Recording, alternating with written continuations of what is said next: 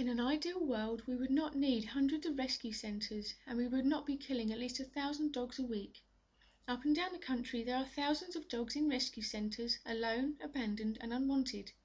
These dogs are there because of irresponsible breeders, yet any responsible breeder would not want their puppy that they had brought into the world being killed in a council pound or in a rescue centre, unwanted and alone. Breeders should be responsible for their puppies beyond the point of sale, which is what responsible breeders already do. In other words, if you are not prepared to rescue, don't breed.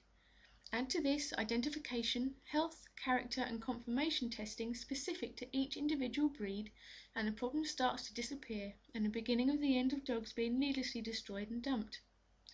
It is a sad fact that there are over 65,000 people every year being admitted to casualty due to dog-related incidents, and a list exists of the top 10 most dangerous dogs for killing or seriously maiming children. It is clear that dog breeding needs to be controlled for the sake of the people and the dogs in the UK. Fit for breeding tests are already in place across some other European countries with much success. You cannot dump your fridge or your car in this country, so why can you dump your dog?